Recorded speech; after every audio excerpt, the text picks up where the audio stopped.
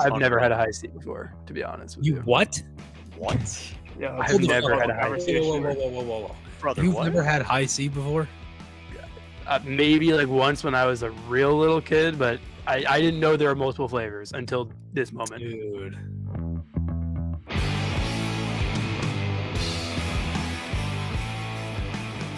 All right, what is up, everybody? Welcome back here to Four Fly Guys, episode 19.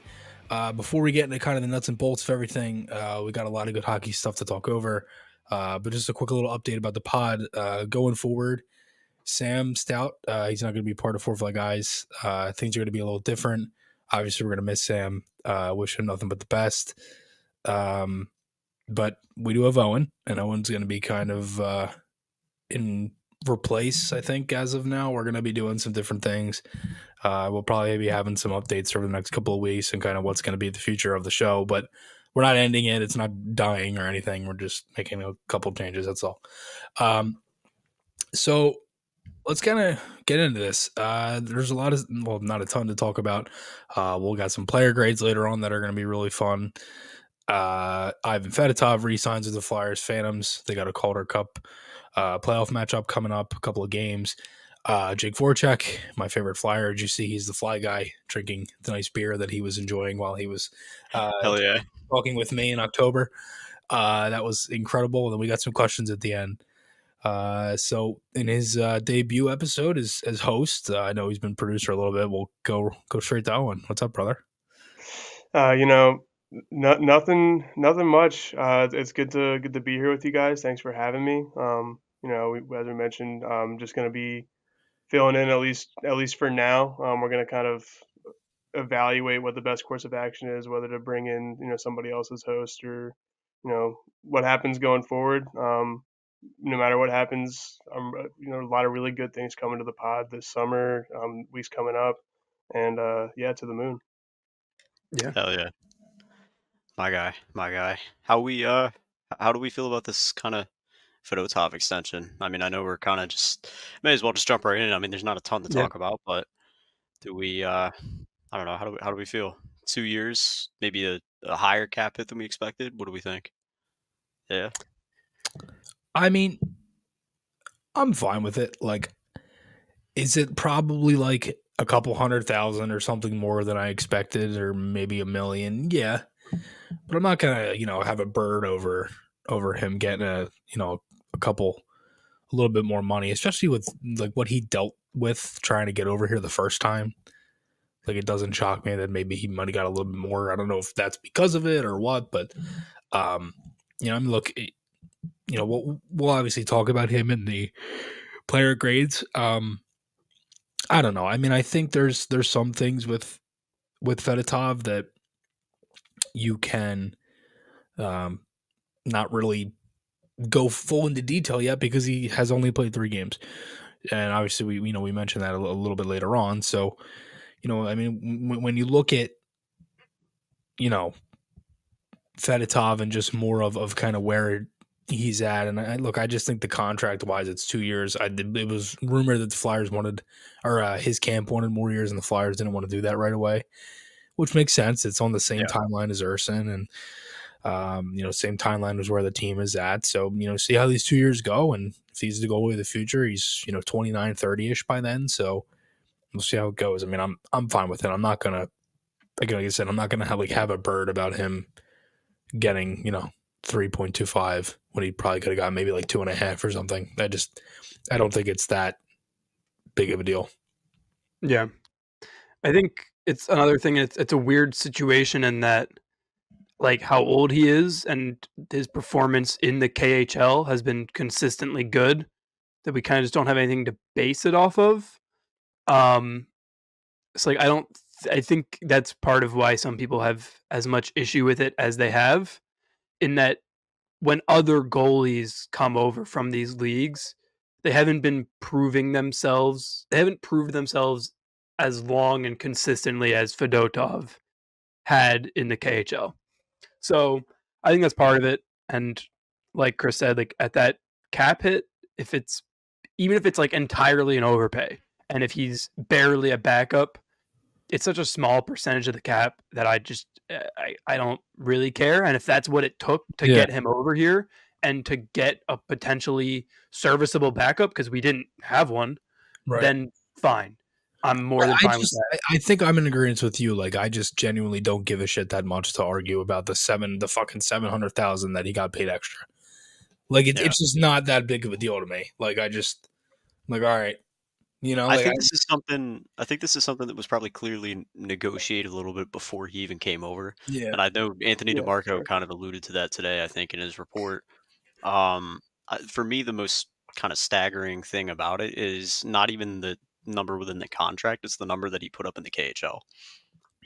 In 44 games with Moscow, he had a .914 save percentage, and that's immediately following a year off where he didn't even play because of the military service. The fact that he came in and still performed at such a high level in what I would consider to be the best league outside the NHL for development other than the AHL, I think they're very close. I think Cap. Yeah, I mean, we've talked about this before. I don't think the KHL is the second best league in the world, but continue. Yeah, I mean, I think the KHL and the AHL are very similar, but I do think it's slightly above. But regardless, I mean, it's still a very good league for him to kind of keep playing at and improve his game. And the fact that he put up those numbers for a competitive league like that, I think is impressive considering the time off. 3 games over here, nothing special, but the team in front of him, I mean, that was in the middle of the 8-game losing streak, the horrific collapse. 2 years is fine. I think they've been doing those bridge deals a lot with some of the guys who aren't fully established yet. But, that's kind of what happens in a rebuild when you want to solidify your core and you're not sure if certain guys are going to be a part of that. Coach. Well, I mean, yeah, I guess that could maybe play into it a little bit, but I don't really have a problem with the term. Had to get the weekly George Stig in there, Chris. Yeah, of course he did. The money is also not really an issue. I mean, I think 3.25, it is what it is. An extra 100,000, 700,000, whatever you were saying, however much it is what it is. I think the only thing that happens is if you sign other guys to those types of deals, then it piles up and makes it harder to weaponize your cap space in a rebuilding situation. I think that could be the only downside, but for the most part, it's just a solid deal. Like, I don't really have an issue with it. I don't know how anybody could. What I want to know is, how does this impact Bobby Brink's legacy? Because they still need to re-sign him. That's fucking crazy. The first time you go to it impact Bobby Brink. Hell yeah. Start off on a high note. All right. But yeah, no, I mean, I think I'm willing to withhold judgment on this a little bit until we see, a full, like, I'm excited to see Fedotov, full off season with the team. Sorry, Fedotov. Full off season with the team. I know I said it too. I'm just being a dick. Like, being able to like get all the way through camp. I mean, you mentioned great numbers in the KHL despite having all that time off. So I'm really excited to see like a not rusty Fedotov playing for the Flyers. I can kind of see him potentially splitting starts with Urson next season rather than being in more of a backup role. I can see Urson being like a 1A and him being a 1B. I think it's fine. A little bit more than I would like, but kind of like Chris said, I'm not gonna lose any hair over it. Especially when they're probably going to be moving a ton of money this offseason. But if that's what it took to get him here, though, I mean, it is what it is. Yeah, and it's only 2 years. Yep. Like, it's not. I just don't see why you couldn't have that as like a signing bonus, being like, thanks for coming over. Here's like an extra. So it's funny you said that, because I do believe his contract is actually broken in a lot of like bonuses at the front part of it. I think. I'm not like entirely sure. I'd seen something on that. I believe it was Connor. Don't correct me if I'm wrong. I'm trying to pull it up now. I have the cap friendly up right now. Yeah, so he has a performance bonus of 175,000. Amount of players. Yeah, so it's 2.5. It's actually 775 in his salary, but it's 2.5 million in bonuses for the 2 years. Okay. So that and I think probably 1 million of that is probably because they didn't get him here right away. Like, I do think his situation probably played into the fact that he got more money. Yeah. And I mean, like, the Flyers are kind of why he got arrested. not that it's the Flyers' fault, but like Yeah, I get that. Like they definitely feel like they owe him one, and like I would imagine, like here you Yeah, go. they So have the like, money. yeah. I mean, and again, like them signing him to a bigger deal like this, to me, it just screams that they're moving money in some way. Yeah. So like I just don't think it's that big of a deal like that where to like complain about it. And I get what you're saying, Owen. I just don't know if it's something right now to really be so high strung over, especially because And his this base is salary for the 2 years is a little over 1.5. So Yeah. like And what's kind of interesting here is this is actually from Hockey News Hub on Twitter.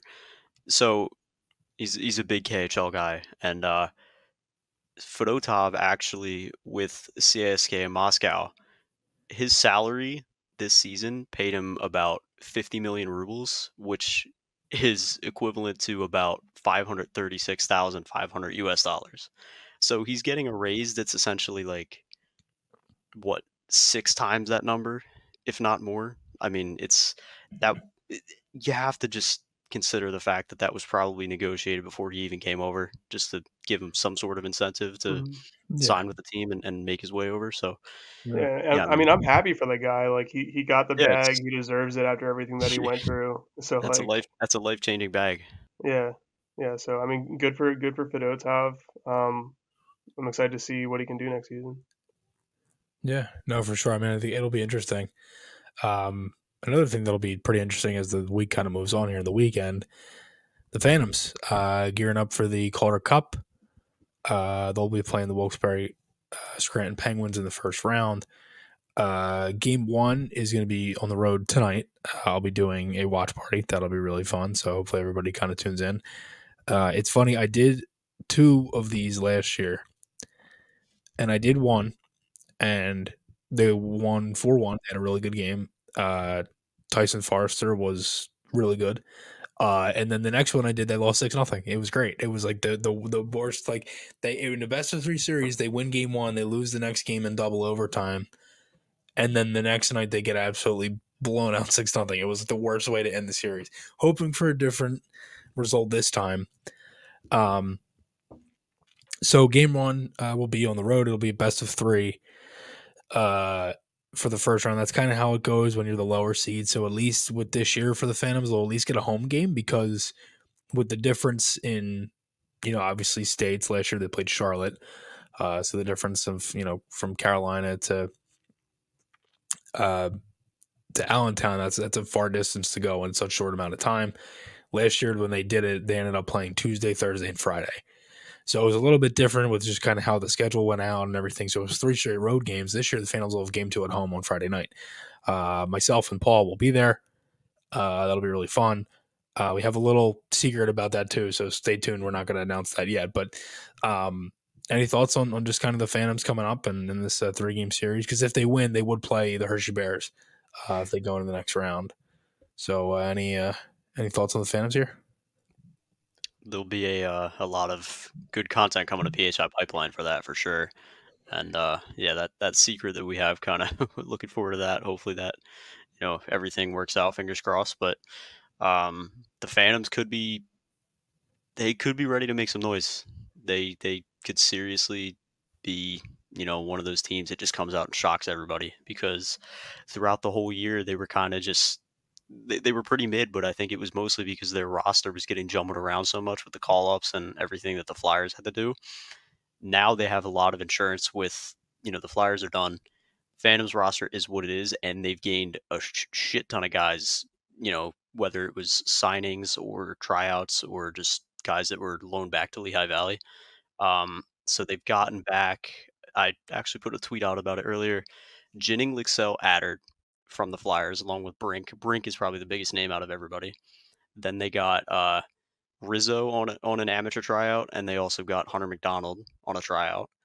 And then there's one other guy. I'm trying to remember who it was. They had Kolzov. Yeah. Kolzov was the other one. Yep, in net. So that's a huge addition too. I am curious to see who they go with in net. I think they've recently been running kind of all three of them, Sandstrom, Peterson, and Kolosov, I do think they'll probably rely It can't more be one on. each game. No, I think they'll rely more on. Last year they went Urson the full way. I think they'll rely more on Peterson, actually. I think they might, because Peterson has played a lot better recently, and Good. I mean, not that it's anything to hang his hat on, but his save percentage now is over 900 in the AHL. So Hey, I way would to go. yeah, in the conversation of winning versus development, I'd rather go Kolosov. Even though Peterson is the hot guy because he's probably going to be out of the organization after next season. So Yeah. I kind of view it as just like give Kolosov the playoff games right away. Like it's a best of 3. It could go either way. I don't know. I mean, maybe I'm wrong, but I do think there's some other guys with that roster. Like Legzinski's a big part of it. I think Cooper Marodi's a big part of it. Lozitsky has 6 points in his last 4. Yeah. Ule Lexel's been very good down there. Like there's been a lot of guys that have played well on that team this year. And like a lot of the vets usually, tend to play well for the Phantoms as it kind of goes along. I'm hoping that stays the same. I remember last year, just watching some of the games, like again, like Forrester had a really good couple of games there in the playoffs. Honestly, kind of hoping that Brink and some of those other guys like Lixel, like they can do that as well. Like they can just kind of, because again, it's a best of 3, could go either way. Wilkes-Barre is not a horrible team, but they're not great. Like they have some, I think they have some good depth guys, but it'll be interesting. We'll see. Yeah, I'm looking forward to it. And especially that they might play Hershey after. Might be a really exciting series there with Hershey. I believe get to go to some of those games too. Yeah, get to go to some of those games too. I mean, Hershey's not too far. Nice. Plus, there'll be some Lehigh games as well. So, yeah. What's cool about Hershey's Arena is it's right in Hershey Park, which is dope. Right next to it. Yeah, it's dope.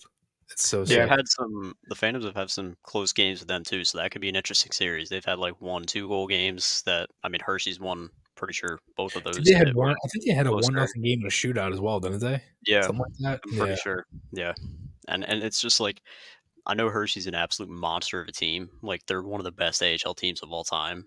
But I mean, I don't know, dude. This Phantoms team is really interesting to me, and the fact that Lixel's back down there, he's going to help their power play a ton. Cooper Marodi has been really good on the power play this year. Dude, I don't know. That's and I I feel like Bobby Brink's name has not been mentioned enough here. I'm gonna have to step in and shut that down. Bobby Brink coming down from having a really solid rookie year with the Flyers, ready to make his grand return to Lehigh Valley. Yeah, a million goals already rolled out for him. Yeah. So, Owen, when's the Bobby Brink Phantoms jersey coming? Over the Phantoms game on Friday. When's the Bobby Brink Phantoms jersey coming? I mean, or the Flyers one, but I mean, I was gonna say, what makes you think I'm not thinking about getting a Bobby Brink Flyers jersey here? You should get both. Put them both up, place the flag and the jersey in the roll. Yeah, Bobby Brink. What's that? I said you should just become Bobby Brink. Like he should just replace you on the pod. There's an Instagram account called Bobby Brink Fan Club, and I love it. Yeah, it goes nuts every time. I promise I don't run it. They made the warm-up pictures at the Jersey game. Oh, did they? Yep. Yeah, they got their cookies. There you go. Yeah, that's good. All right. So again, watch party tomorrow night for the Phantoms. I'll be doing that. That'll be a lot of fun. And then the other next kind of thing here is again, we'll have obviously some in-person content Friday, and then we'll see how it goes for Game 3 if it ends up being done by then. The next one, this one is very warm in my heart. Jake Voracek officially retires. You guys want to take this one? I'm going to go sit and cry. No. 34, obviously 10 years as a Flyer, 727 games played, 604 points. 10th all-time in Flyers points. I believe he's 5th all-time in assists, 15 NHL seasons, played multiple years. Columbus, Flyers, back to Columbus. I mean, what can I say? I mean, one of the best people that I've ever met in hockey and doing media. One of the most true and incredible human beings. Just like so many good things. Like the way that Jake treated me on a personal level was fucking incredible. Super good dude, really nice, would answer any question I asked. One of the coolest things that he did was right before we did the interview in October, he was like, "Don't be afraid to just come straight at me." And like I've kind of taken that, I think, with life a little bit, like trying to just like, don't be afraid to just kind of go right at it. So I think that was, and again, like he was, I mean, we did that interview was an hour and a half plus, and we were on the phone for probably 2.5, close to 3 hours, and it was like, 10 o'clock at night near him. So like it just shows like, how good of a guy he is. And for like the long, like it's funny, like the whole thing like behind that interview and all too is like it started and it was like January. It wasn't even that long after he was gone from the Flyers. It was actually like right after his 1000th game in the league with Columbus, and he DM'd me on Twitter and gave me his cell, and we just kind of started talking from there. And like I tried getting him on, and I couldn't. He just would not fucking answer. And I was like, dude, I'm thinking to myself, I botched this. Like this is done. Like there's no fucking way. I was so upset. And then randomly, and it was October 7th. It was the day I recorded it. It came out the 10th. It's a Saturday morning. I get up for work because I work at 6 a.m. I get up, it's like 5 something. I get like 10 texts on my phone. And I usually have no notifications because it's so early in the morning because I'm usually looking at them. And I put my phone down, I get up, I look at it. There's like 10 texts. It's like a random number. And I'm like, and I'm just, I could tell by the way the text was. I'd read like the last one that came up. I was like, that's Jake. I was like, 100% that's Jake. And I like, how like you guys ever like get up so early? Like you're so goddamn tired that like you feel it in your eyeballs. Like it felt like I had woken up and I had just gotten hit by a bus because that's how excited I was. Because I was like, holy shit. And I looked at it, it was him. It ended up being his check number. And because it was a random number. And I was like, who the hell is texting me? And I look and I looked up the area code and I was like, that was him. It was like a Vegas extension of a check number. And I was like, Jesus Christ. So I'm looking at it, I'm texting, we're going back and forth.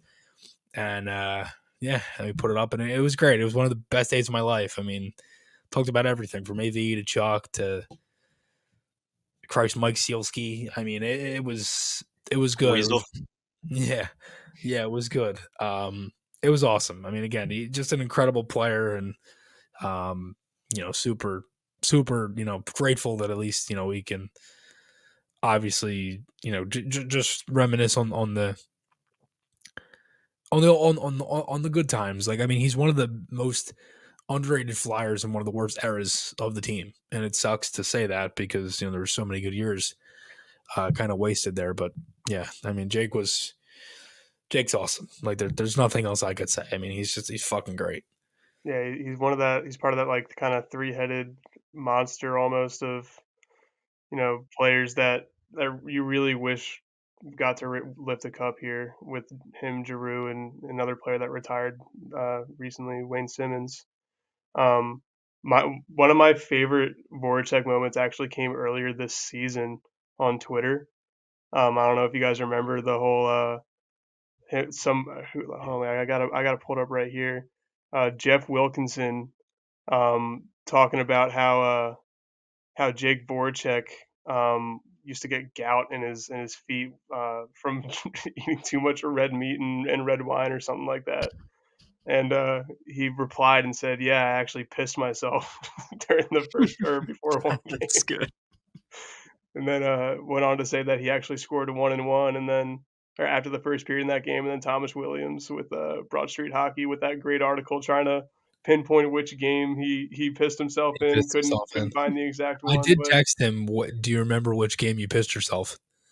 But he never answered. So it's gonna forever a mystery. Yeah. But I mean, that's just such an amazing part of Flyers lore now. Like he's just such a character, and I mean, you guys ever see the videos of him dancing in the locker room from with Ghost? Yeah. Doing the fucking air guitar and shit. Yeah, he's great. He also, from what I understand, a huge classic rock guy. Like he would hate when the young guys came in and would put like rap on in the locker room. Yep. He's a character. I'm gonna miss seeing him in a Flyers. You're gonna miss seeing him in the NHL. Yeah. Huge Bruce Springsteen guy. Like, Oh yeah. Yep. yeah, huge. That's actually a perfect segue into what I was just gonna kind of say real quick. There's one quote from that interview that kind of sticks out among the rest, and I'm not gonna censor myself because I think it's perfectly on brand for Jake Voracek. And so you asked him, I don't know if you remember this, I what he would remember everything change, about it. what he would change about his time in Philly, right? Yeah. And this quote actually blew up all over Twitter the day that it happened. So on what he would change about his time in Philly, this is Jake Voracek. So many times I was picturing that parade, me fucking being drunk at the Rocky Stairs, just fucking singing Bruce Springsteen, absolutely hammered with fucking 500,000 people in the streets. So the only thing that he would have changed was to win.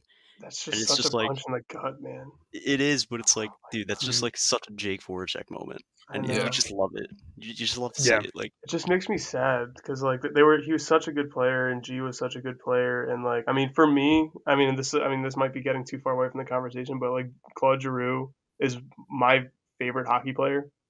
Like I want to say like almost ever.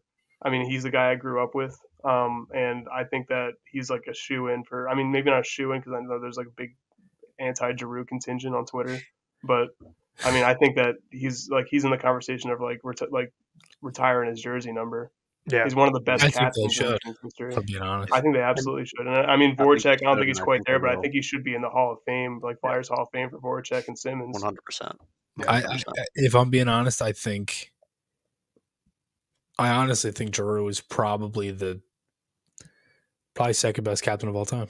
That I agree, 100% behind Bobby Clark. Clark, and then it's G. Like, there weren't And many other like longer ones. Like, there was Lindros, better ones. dude, Lindros a little bit, yeah. people would argue Lindros, but like I mean, Primo was long enough to be in the yeah, conversation. Giroux, But I think you put Giroux over Primo for sure. yeah. The conversation is yeah, Giroux and 100%. Lindros. Yeah.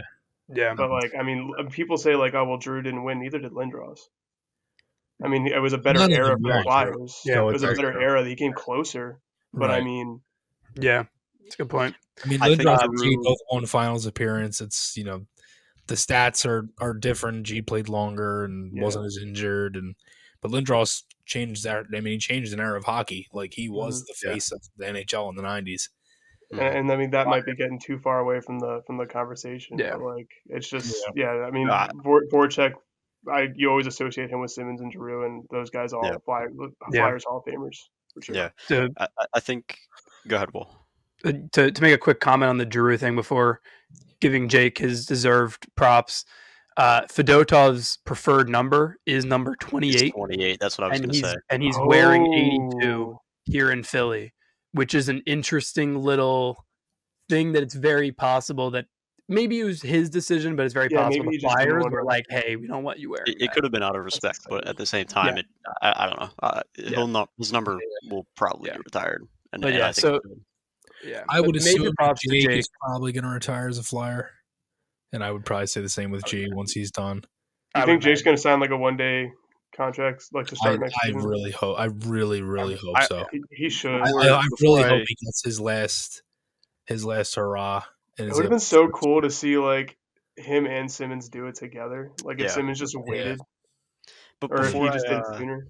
Before I let Will kind of finish his point, I last episode I think it was, I actually said this without even knowing that Jake was announcing his retirement.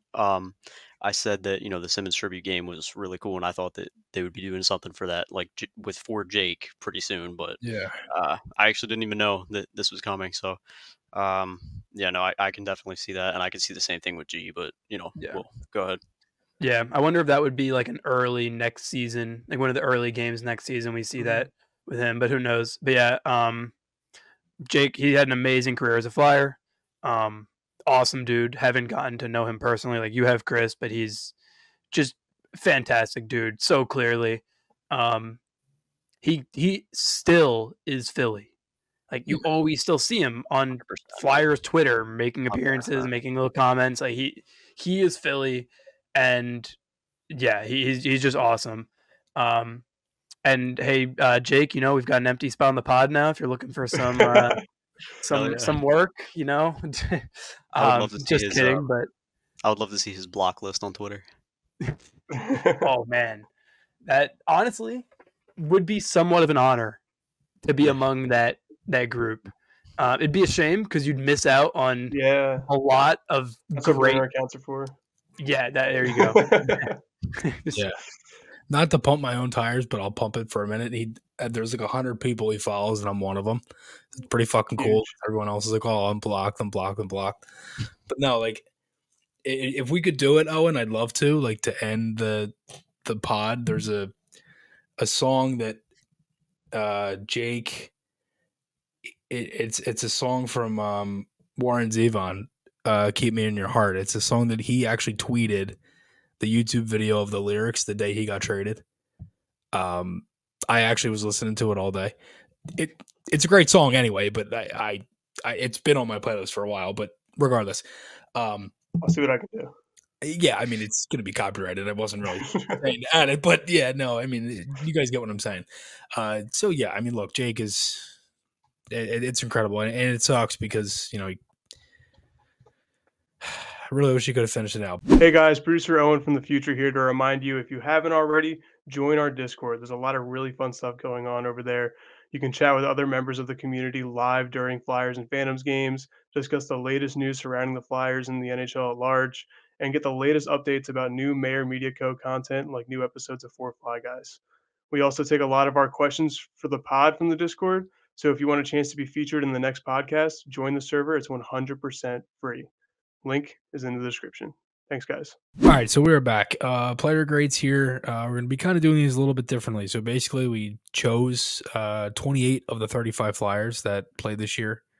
Some of the guys that aren't really in this list are like guys like Louisville PDO, Rhett Gardner, guys that only played like a couple games throughout the year.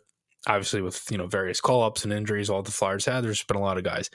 So if you're familiar with tier maker, it's going to go just like how a tier maker would be: S, A, B, C, D, F. That's kind of how the tier goes. And then we'll kind of just go through each guy alphabetically. First one up in the alphabetical order would be Ronnie Attard. Any thoughts on Attard here?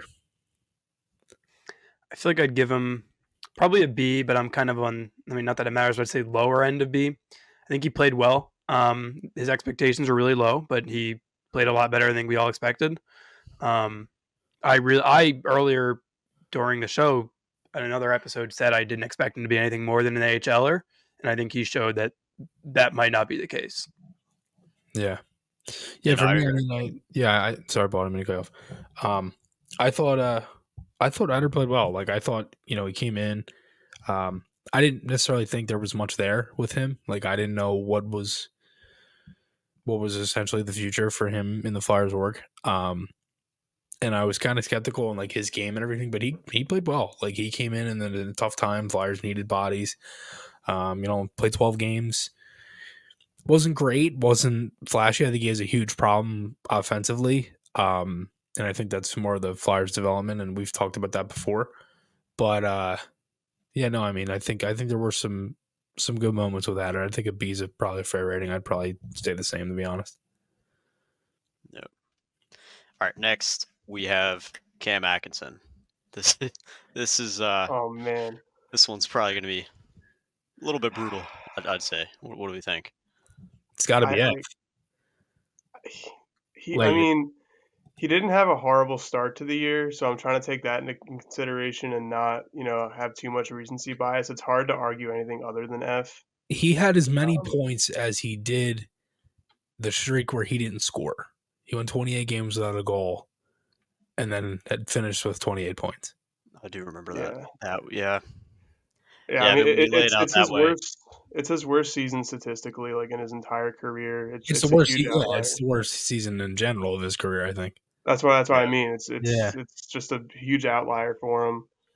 I mean, it kind of seems like he just checked out towards the end of the season, to be honest. It's hard to argue for anything other than F. I think you could kind of slide him into, a D rating just based on, the success he had at the beginning of the season. But, I mean, he just fell off a cliff, so I think F's pretty fair. I'm going to agree with that. I think Cam 100% his play deserves an F, I think. But the fact that he started the year off pretty solid, actually, I think he was one of the team leaders in points for the first 15 games. That, and then the fact that he was even on the ice after his neck surgery, a big injury, missed the entirety of the season before. The fact that he even came back, I'd give him like a D minus or something like that. So definitely like on the lowest Just possible give end him of the the F D. at that point. Yeah. Yeah, I mean, Yep. okay. Yeah, he gets the F. It's Yeah. a sympathy D. There's nothing you could say. Like he It's a was just sympathy D. downright bad. Yeah. And Yeah. I get it, Paul. I know he's your favorite player and all, but I mean, Yeah, he I've, was I've just, always liked him, but it just sucks to see. bad. Yeah. Yeah. You should have wore your Columbus Atkinson jersey. That's a collect. Always room for a bounce back next season. The next Oh, one is Owen's favorite, Bobby Brink. Hell yeah. You So can't get I any mean, we best. can just slide Bob into S tier and move on, right? It's pretty. I feel like that's a pretty fair ranking. If there was a tier above S tier, I put him above S tier, but Okay, it's good. no. But I mean, realistically, I think Bobby Brink had a really impressive rookie outing. I mean, start of the year, he was up there in the Calder conversation, in my opinion. Mhm. I mean, he had that little stretch where he struggled, got sent down to the Phantoms for what was it, 11 games, Yeah, something like that. and then got called back up and immediately scored a goal. And I just really liked his like kind of bounce back attitude there. He showed that unlike Cam Atkinson, where you go through a slump and you never kind of get it back, he handled that really well and handled that really professionally. And I think that shows a lot of maturity for his age and for being a rookie. So I think that for me, I I might be a little biased. I want to put him in A, but I understand that he kind of fell off a little bit. So I'm willing to listen to B arguments. I mean, I think for me, like, I was thinking more of like a C plus, kind of B minus in that area. Like, I thought there were some games where I thought Brink was like really good. Others where I thought like he kind of tailed off a little bit, and then you saw that. I mean, just based off play, like the 57 games, he was like moments he was here, moments he was here. Like I feel like the rating kind of in the middle of a B minus C plus is kind of fair. Like just like middle of the pack. Like I didn't think it wasn't bad. He just didn't. It's just like the consistency thing. If he kind of kept that up, his rating would have been higher, I think, in my eyes. But like, not that I think he was bad. I thought he had a really good season. Like he looked good in dev camp. I thought he was one of the best forwards in that entire camp. Unfortunately, didn't really carry it over the rookie game, but he was buzzing in like the first maybe 2 weeks of the season. Then got that first goal. I thought he dipped a little bit after he scored his first NHL goal.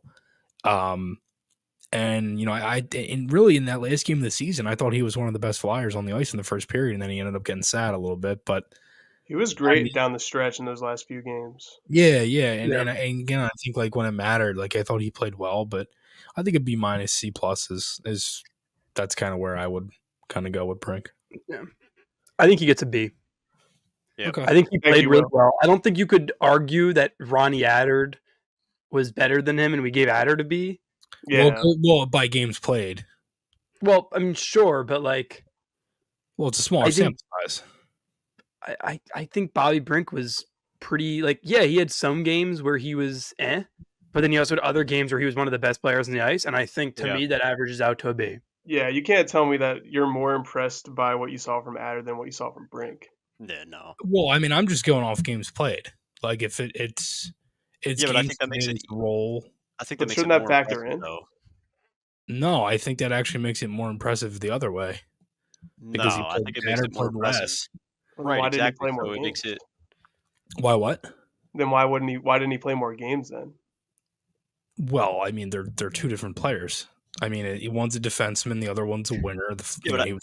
One made the team out of camp, the other one didn't. If you think that Brink, it's two completely different situations.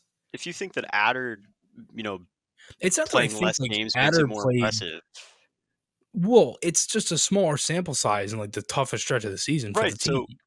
So it makes it even more impressive that Brink was able to keep that kind of but that doesn't mean that I think he played bad. It just goes off of, in my eyes, it's the games played. Like if you're that hot to start the season, in my eyes, and then you dip, you have to get sent back down. Like Attard played down there the whole year, and at least came up and stayed up, but that more so because of injury. So it's different. Like Brink, in my eyes, like it's not even a knock. Like, I'm not even saying he was bad. It's just off the games played, and I thought there were times where he just looked invisible too. Like that was part of it. Like, and no, I agree, and that's why I think he's also a B because it's just a matter of consistency. Like he was, the fact that he stayed at the NHL level for almost 60 games is impressive, considering where our expectations were at the beginning of the year.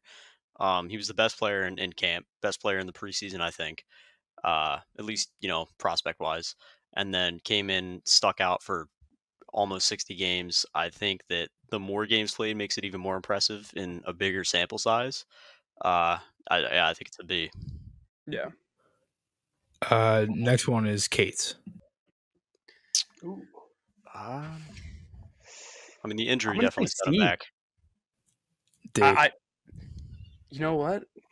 I think It's a D for me. Yeah. I think I would agree with that actually, which is crazy because I loved him. Like I was gonna get a Cates jersey to start this year. That That's was my crazy. plan. He was my favorite player last season, easily. But this year he was pretty disappointing, and I hope He did have that's the injury. He I only hope played that's 59 injury. games. Yeah, I hope that's because of that. But Yeah. regardless, I would Yeah, say but it's a D. You have as to much you have as to score more than 6 goals if you play in a middle six role. You have to. The games he scored goals in were like when the games where he was really noticeable, he was really good. It's just That's true. they were too few and far between. I mean, the thing, until the last 6, 7-ish games, he had 3 goals, yeah, and I think 2 of them were empty netters.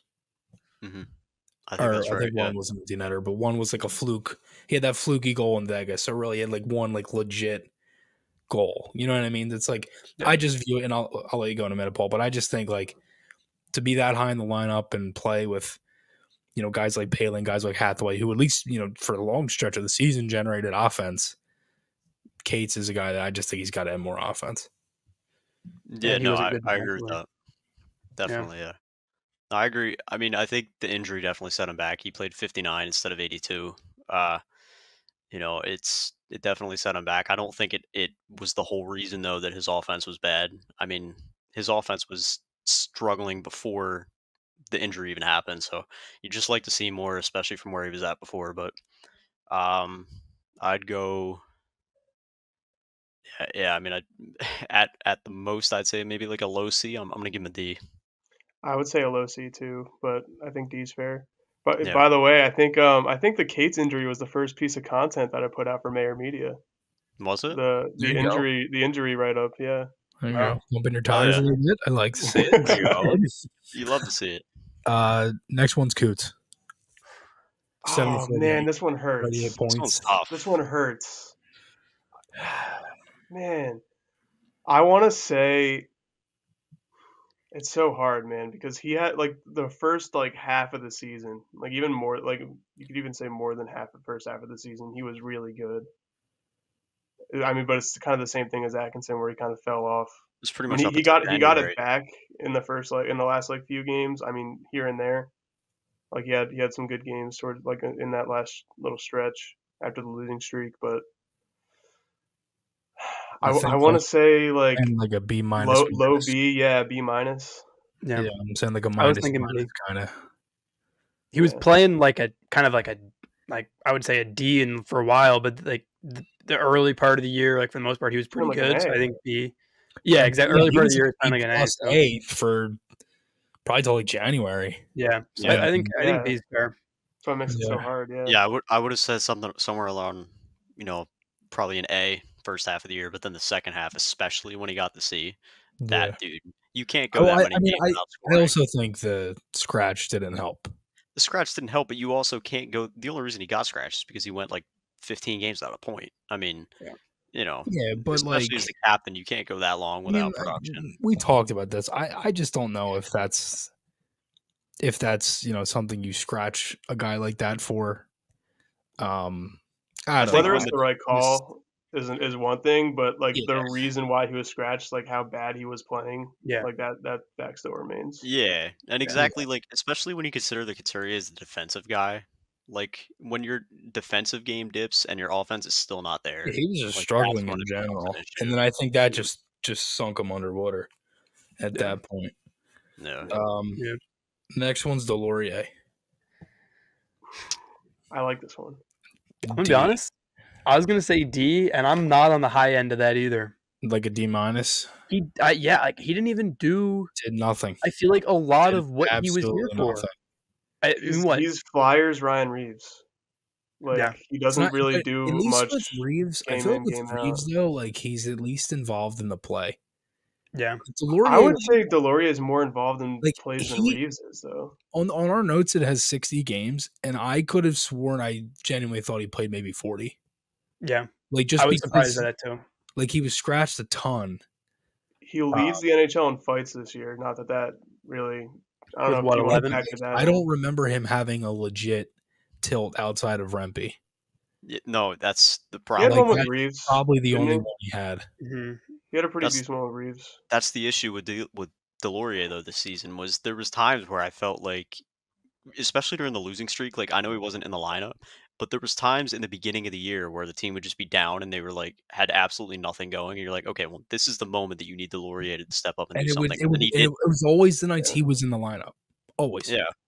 I think he's an important type of player to have in your lineup though during a rebuild. Like going into the season, like having Delorier on the roster, I think was a good thing. And then once they started kind of outperforming themselves, I think they might have utilized them too much. Yeah. I think some of the issues with the Flyers roster is just the fact that there's a lot of like duplicate players. Exactly, because you don't really need a Delorier when you have Hathaway. Like you have Hathaway in the lineup, and then you have Delorier. You have Paling in the lineup, and then you have Lawton. You know what I mean? It's like there's a lot of those bottom sixers. It's because they need guys to play. So I don't know. I'm okay with the D for Delorier. Yeah. Okay. Yeah, I'd also go a D there. We'll stick with the D's then. Next one is Drysdale. Small sample size. It's kind of tough. Yeah. And the injury. That injury was brutal. He came here injured. I'm gonna go with like a C. Yeah. Because I think that I'm even tempted to go down to a D. B plus, just because knowing that he was hurt now, like what he hurt. But we can't grade on you can't grade based on injury. Yeah, why not? You can grade. No. You can't grade a guy because he played hurt. You can grade from injury in the sense of like if they came back from something. But if there's a guy dealing with something when everybody else on the team is also banged up, I don't really know if you can like. Well, I mean, he's getting core muscle surgery this year. I don't think that he was just banged up. Yeah. But like the way I view it is like his play was a C in my opinion. Just because he's injured, that doesn't mean I give his grade a B plus. It means I'm understanding of his C and I'm like forgiving of that. But again, I gave Cam Atkins a sympathy D. So I mean, but like I don't know. I feel like if you can do like, I don't view it as like he's getting a advantage because he was hurt. I view it as he literally was playing through an injury that the Flyers are cursed with. Giroux had it, Gostisbehere had it, Hayes had it, Brian Elliott had it. Like the core muscle, and it's killed guys. Like not literally, but it's it's like you look at like Giroux's season in 16-17 had the lowest shots on goal in his career, lowest goals, lowest shooting percentage, everything. He couldn't move. I mean, I don't know. I mean, I just view Drysdale like comes in middle of the season. There's all the hype around them, and I saw some really good things like before he got hurt then, and then obviously came back. Obviously, look, it's going to be time, but I'm high on Drysdale. Like I think there's a lot there. I think so too. Yeah, I'm high on Drysdale too. I didn't see enough from him to warrant a B this year for me. Yeah, like I think he came in hot, and then I mean you're right, the injury was brutal for him, and I think it just kind of like in the last back end. I just think there's something to be said about a guy who's 23 years old and then comes back in the middle of a playoff race. You're right. You're right. I mean, look, I don't have to be right. I'm just saying, like, no, but you have a point. Yeah, like I just think like I just think there's something to be said about that, especially mid-season. Like he could have packed it in and not played, and then he's but that's not always a good thing. I mean, for the long term, but like player. Yeah, obviously, but I mean, it's clearly especially a guy with injury history like him. I mean, I don't know. I don't play devil's advocate. Like, what's he gonna do? Say no, I'm not gonna play? Yeah, no, exactly. I mean, he's a pro athlete, so yeah. I don't know. I'd give him a D. York played through a grade 2 separated shoulder from the fucking Yeah. outdoor game until Just a hockey player thing. yeah. So like we got. I got a C. I give him a C. Paul gave him a D. Chris, you gave him a B. And Owen, were you a C as well? I I gave think him I'm a a C. plus. All right. Well, I mean, I'll give him. I'm like a C plus with him.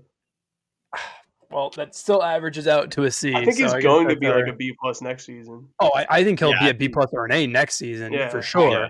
I don't think Right. he's going to be that effective next year because he's going to be hurt. I think no, I don't think next season, but I think in the grand scheme of things, Drysdale has all the tools to be exactly what for everybody sure. thinks he will be. I just don't know if they're going to hit that.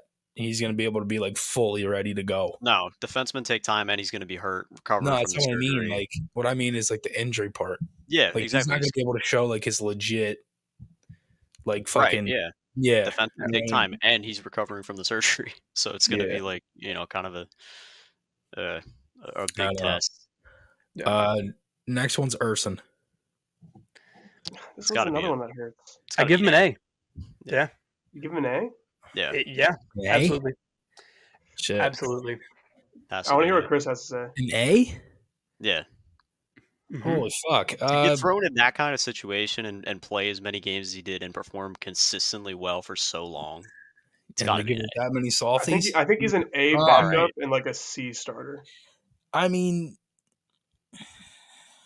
I think he gave up a lot of soft goals too, but and when it mattered most, he collapsed. But yeah. that's to be expected of a guy who's a first-year full season goalie getting thrown into a starting position. I don't think you can sure, say for like sure. when Like, it I mattered don't- most. Go ahead, Chris. No, yeah, no. I mean, look, I didn't mean to cut you off, but No, you're good. I just view it as like he's clearly not there yet. The Flyers, they don't have a starter for next season. They locked up Fedotov, which we talked about, and I think with Urson, I don't know. I mean, I think I'd probably give him like a.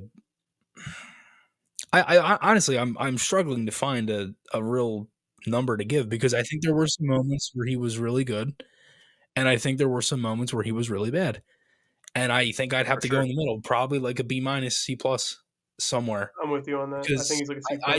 I just Wow. don't think he's. That's crazy. I don't know. Like I look, I think there's definitely something to be said about, going into the middle of the season with that, and obviously becoming a starter mid-season. But at the same time, like it wasn't just like a one-time thing where he was giving up these goals. This was like an every other night kind of thing, and you saw it against most of the top teams, even when Hart was still on the roster. And look, I like Urson a lot. Like I think Urson's there. I'm not ready to appoint him as the next starter or as the next this or that. Like he's gonna get picked. He's gonna get picked apart. It happens to every goalie. It's already started to happen. It's just how he battles through it. And I think there's definitely something to be said about the way he finished the season because I thought he was incredible, honestly, in the last probably maybe week and a half ish or so. Yeah. I just don't know if I could base like it's too up and down for me to just go real high or real low. Like I'd rather just go in the middle, like B minus ish. So here's my like mental math here, right? He played 51 games, 890 save percentage. Just in my head, he probably roughly had 10, 12 games where he like was just deserved a D grade. But then he probably had 15 games where he deserved an S and was like single-handedly winning the Flyers games. I don't know, He was- 15? Okay, I mean, I'm probably close to that. He was dominant in a lot of games. And Right, then but I feel like against who though? they were All they were right, good that's not the teams. argument Like, you don't want to even- make. yeah, No, Everybody that everybody is- don't even- says- You have to no, but you got no. you have to go into that because you can't No. say he was You great can't. against these. Yes, you can. You No, can you say he's can't. great against those teams, but when he gives up a bad goal against a team like Boston, No, you can't because that's the exact same argument that people make against Morgan Frost, saying, "Oh, he only scores against bad teams." You can't say that. Look, I understand that, but it's different though. It's It's different with a not. goalie. Yes, it is. It's different with a goalie. Well, mom and dad are fighting again. It is so different. It's so Okay. different than a goalie. But then the other thing then is, and Alexander Appleyard put this out on Twitter, and it was, I think, at least I saw it clear as day in the eye test, during the midst of Erson's run of kind of some bad games, he pulled up some stats and basically showed that miraculously the Flyers give up a lot more high danger chances when Erson's on the ice. I will say to I didn't mean to cut you off, but to go against my argument, they also were horrific in front of him. And I did mention that a lot this year, how bad they were in front of him. And it's still the same collective issue that happened with Hart a couple years ago, where it was he got picked apart high glove a ton, and the Flyers were also really bad in front of him. It's just like the same coinciding. And if you're going to argue that Drysdale playing through injury gives him a higher grade, then I say that putting a rookie goalie in 50 games and being and not just that it was 50, it's that it was in that second half of the year he was suddenly like a John Tortorella starter who's playing on pace for like 60, 70 games. Yeah. Given that, and again, I'm not even considering that, but if you're considering that with Drysdale, I'm not backing off the A, basically. I get that, but like, it's not like I'm saying he's like a D. Like, I'm giving him middle of the pack. Like, I just don't. To me, I don't know. I just think there's too many soft goals at times where they couldn't afford it. Yeah. I don't know. What's your final thoughts since we you kind of talked me into a B minus. I'm not willing to go to A with him. I'm with Chris. There were just too many games where he just kind of shit the bed. And I understand he's a rookie, and I understand he was thrown into an impossible situation. But I mean, I don't think you can say when they needed him most, he vanished like the fucking Avatar, and then just like not, and then put him in A tier. Like I don't think you can do that. So I think I'm good with B. Personally. No, so our average comes out to a B then. I think that's fair. I'm okay with that. Yeah, again, I did say B minus just for everyone to, Right. What's the face for? I said B minus. I thought you said B minus or C plus. I said C plus or B minus. I said B minus, C plus. I said either or, whatever one in the middle. Next All right. one Anyway, moving on. Next one's Farabee. Oh man.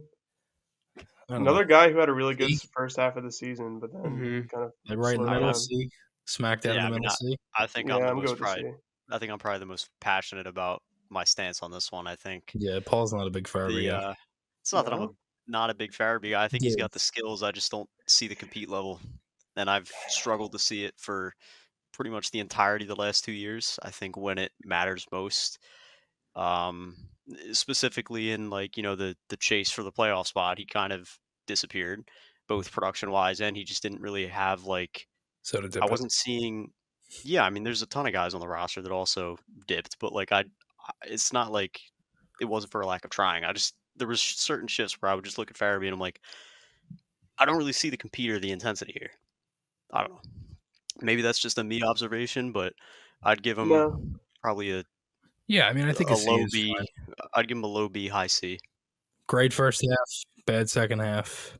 Right. I give him a B easily. Not even I wouldn't even consider low end a B for myself on his grade because that first half of the year he was one of the best 5-on-5 players in the league. Yeah, consistently top 3 in that. And he did fall off a bit, but he was actually dominant in that first half of the year.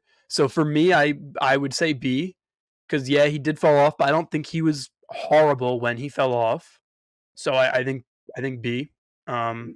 Speaking of falling off, can't stay on top of his game, can't stay on his feet either. Somebody pointed out to me on my beer league team that every time they watch Farabee, he's on the ground, like he's just laying on the ice.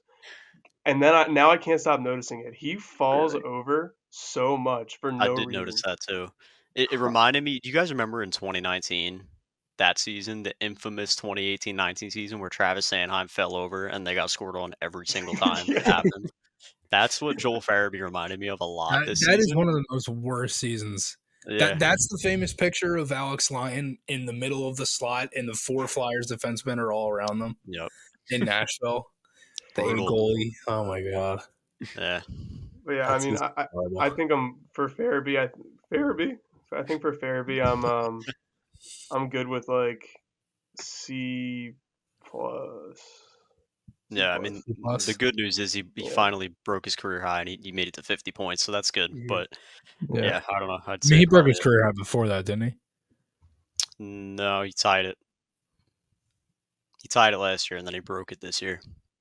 Okay. But Next one's Forrester. I think it's an A. Yeah, that's what I was thinking too. Yeah, I mean, I'll give it low A, but A minus. yeah. I mean, he was fantastic defensively.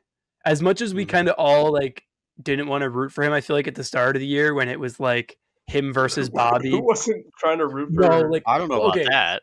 I don't think not that I didn't want to root for him, but like, yeah, it was that he wasn't producing, and that it was him versus Bobby, kind of. And like, I personally wanted to see more of Bobby, but he was making it really hard to not play him because he was just really good defensively. Yeah, I think, and then he layered in the offense back into that.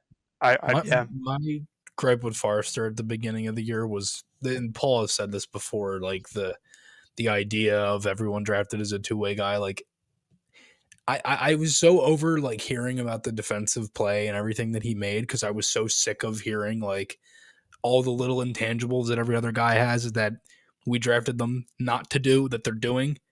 Yeah. And Forrester's the guy who should just be ripping pucks into the net, and he wasn't. And finally, he started to do that. And but you saw it all come together. Yeah, I mean, 20-goal season, only 13 assists. That's the other area where I'd like him to get some more. But he will if it went, with the defensive game and obviously who he's playing with. So, yeah, I mean, to have a 20-goal season, some really good goals, some really important goals at times too. Had some good tying goals. I don't remember if he had any. He had the one-game winner against Boston, which is probably the best goal of his career up until this point. And he's had some good moments. Overall, I think it was definitely a step in the right direction for for dev camp and rookie camp, where he didn't look great. It just was kind of, I think, just trying to get the rust off and stuff. And it seemed like he was kind of just coasting through it. Yeah. But no, I thought he looked good. I think an A is a fair rating. Like, I mean, he played most of the season, 77 games. He was, he dinged up a little bit, but yeah, no, I mean, I think that's pretty fair. Next one's Fedotov. I mean, Fedotov. Yeah, Fedotov. I think the fact that he's even here is impressive, but grade-wise, I feel like that's more of a grade for Danny. Yeah, no, it is 100%. I mean, it's you saw with the extension that's probably part of the reason why he's here. But yeah, there's not you can't really say much. It was, the one game he came in and played well. The next game he wasn't great, and then the next game was the 9:30 game, and no one was good in that game. Like, I mean, 4.95 goals against average. Those are some brutal numbers. But like when you actually put in the factors of why that happened, yeah, exactly. He'll be fine. No, I'm not worried about him. I don't really know what you grade that though. I mean, I think he's honestly ungradable. Like, I don't think you could. Yeah, he needs to be held back a year. Yeah, like I think I honestly just kind of leave him out. There's not much you can. I mean, he just didn't play enough. Like, I mean, for the sake of it, just give him a C. Is that fair? Sure. Fair in the middle. Yeah, I think. Next one is Frost. This is another interesting one. Chris, you want to lead this one? These are gonna fucking kill me for this. I'm gonna say A. Okay. I would agree. I mean, to do 70 games, miss, scratched for 6 of the first 8 of the first 10, and to get 13 goals, score the biggest goal of their season up until that point. Yeah. To have 41 points, +4. Thought he was good in the draws, good in defensively. I've seen a lot of improvement with him more off ice, I think. I'd love to see him really. He's talked about working on his shot the past 3 seasons now. I really wish he'd be able to shoot more. Yeah. I do think he has the skill to be a 20-goal guy. He had 19 last year, 13 this year. He dipped a little bit in that area. And in points, he had 46. But, also I don't think, taking off the power play and on the power, off and on and all that too. And hasn't necessarily had the easiest path of development with the Flyers. But I've said it time and time again. There's something there with him, and the skill, just the little one-touch plays that he makes. That's the most impressive thing to me, is just how much space he creates in the offensive zone, and with guys like Konechny. Yep. He does it on a nightly basis. Yeah, no, I mean, I thought Frost had a good year. I would keep him. I wouldn't get rid of him. I would honestly, I think he's the future second line center of this team. I wish they started him in wing a couple years ago. They didn't. And if you're going to go with center, then fine. If you're going to be center, stick him there. That's how I see it. I think Frost is an A. I agree. I think I'm okay to be with that. sat out 11 games, most of them at the beginning of the year. The fact that he came in and Also did play nicked up at the end of the season. Just wanted to add that. yeah, that too. The fact that he came in, kind of just kept his chin up and I guess kept his head down, I should say. Just focused on what he could control. You know, he knows Tortorella's not going to be, the biggest fan of him. He's not going to always be in his corner. But if he just plays this game and do what he's good at, which is exactly what he did do, like Chris said, he was good in the faceoff circle. He was good on the power play. Like, even though the power play sucked, his movement, his ability to create space, nobody on this team can do zone entries like him. It's just the little things to his game that make him what he is. I think he executed them pretty well. To finish top 5 on the team in points after missing that many games is impressive. I think it's an A. Yeah, I would pretty much agree with just that. agree. Yeah. Yeah. Much more to add. Well said, you guys. Next one, Adam Jennings. He's another one with like a tar that I feel like just it's don't. the same thing with Adard. Yeah, Who? yeah. A tar. Adard. Who? Adard. Hard is A crazy. tar. Good. Oh god, here we go. My bad. No, it's the same kind of deal with Adard for me, where it's just like I don't really view him fully as like an NHLer. Like, I see him more as like an AHL guy or like seventh defenseman. Like, wasn't the most impactful, but also like wasn't like horrible. He would just kind of slotted in when they needed him to. So I mean, I think what do we give Adard? A B? Yeah. Something like that, yeah. I still think that I would put like Adard and Jennings in like a C, but Okay. that's just me. I could kind of I get give behind Jennings a that. I mean, C. I think you see a C. Jennings a C, I think. Yeah. Yeah. I'm fine with that, I'd say high C, low B, kind of like Adard. It's the same situation where is the next guy pretty much the same? It's Guryanov. I mean, I think Guryanov and Jennings are very similar in the sense that I would have liked to see both of them more. I Mhm. think I didn't Jennings. even notice Guryanov. That's because he Yeah, never 'cause played. he only played 4 fucking games. But Yeah, yeah. he played 4 games. Ungradable. Like, His biggest highlight as a Flyer was hitting the outside of the post. I mean, oh, like, sick. First game Yeah, was I a mean- 7-0 Tampa loss when it was 4-0 in the first period. So, yeah, you just would have liked to see more from both of them, like games played wise. And I think Jennings was fine. He scored his first career goal in that blowout loss. So, well, one of them. So, yeah, I don't know. Probably a C for Jennings and maybe a C. I don't know. What the hell do you even say for Guryanov? He hardly played. yeah, I think it's the same thing as who did we say? Fedotov. Fedotov. Yeah. Yeah. I'd give him a I'll C. go with a different route on the next one because the next guy, this is the last one that has under 20. The last guy who's about 20-ish games or so. Pretty much every other guy left has played at least. There's 2 18 more. or 2 more.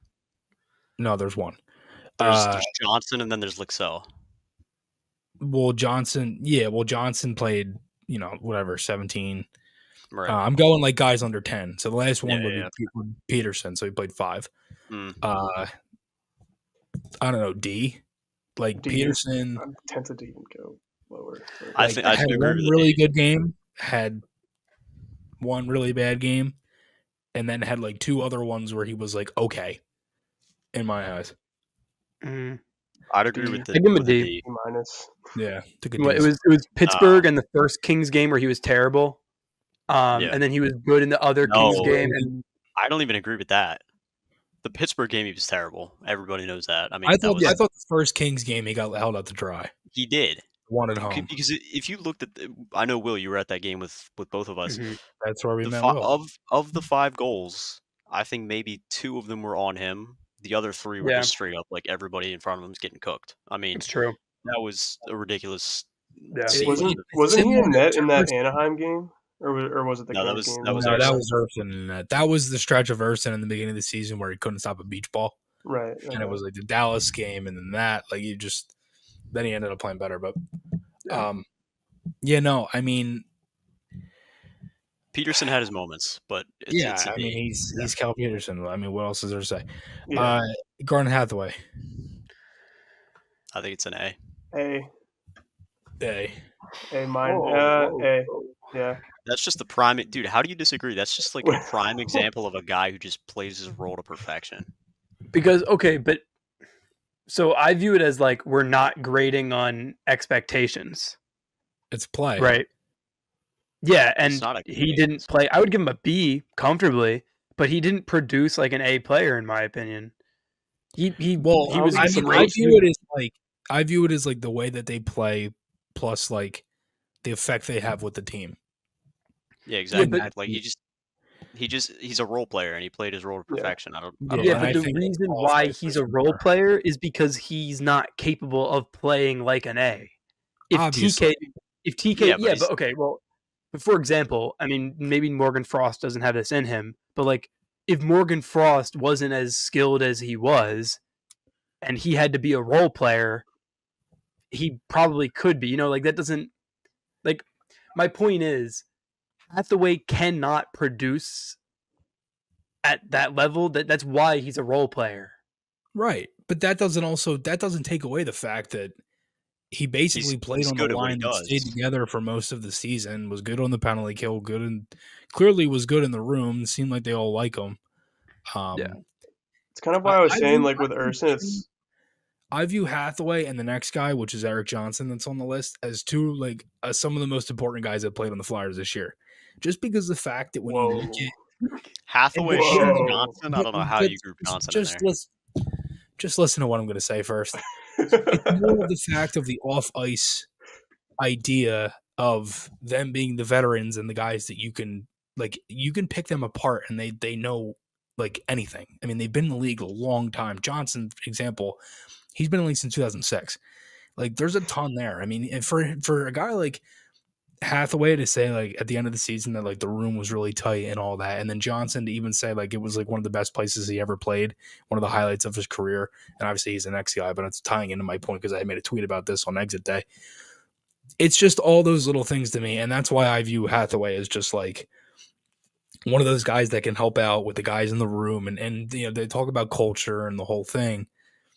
I don't know. That's just how I see it. And I think Johnson is in a similar aspect. Like the amount of stuff that Johnson probably gave the guys like Forrester, guys like Brink, guys like Farabee, you know what I mean? And like even same with Stahl, even though his play wasn't great, it's just a little, veteran tips that you can get in a season. And I don't know. That's I think that stuff's important. I've always have. I think that's important, especially when you're trying to build a culture and, get it back to, what the Flyers were, obviously. So yeah, I completely agree. That's why I was saying, Will, with like the Urson, I see him as like an A backup, but like a C starter. Like the way I'm grading things is what it's not a matter of expectations, it's a matter of like the role that they play on the team, like Chris was saying. So like I just think that Hathaway is the perfect guy for what the Flyers need in that role. And so that's why I would say that he's kind of I would give him a grade of an A for like the course that he is taking. Well, then my question would be, why not S then? If we're grading based on role, because I feel like he did his role. Would just be stupid. Like okay, so I mean fair. So then I'm okay with A then. I mean if you guys all with A, but like if I said S.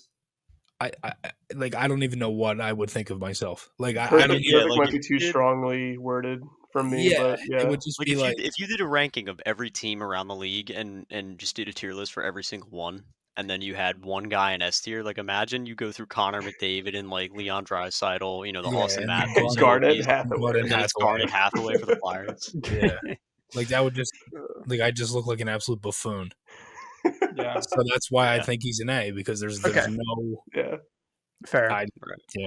The next one is, I think, pretty clearly everyone is going to say S tier. It's Travis Konechny. Well, we didn't fully get into Eric Johnson. Let's Oh, right, my bad. Johnson, you gave your Johnson opinion. Yeah, I was looking at Johnson and I meant to go Hathaway and I skipped down. Go ahead. I'm sorry, Johnson. Off ice, I mean, I'm sure he brought a lot. On ice, I don't think he was anything special. I think he had good moments. He had a really good block. I forget what game it was, but he had a really good block in front of the crease to save a goal. That was good play. But other than that, I mean, I don't know. I give him a low C. It's like it's really not even his fault, but like every time I see him on the ice, he's just so slow.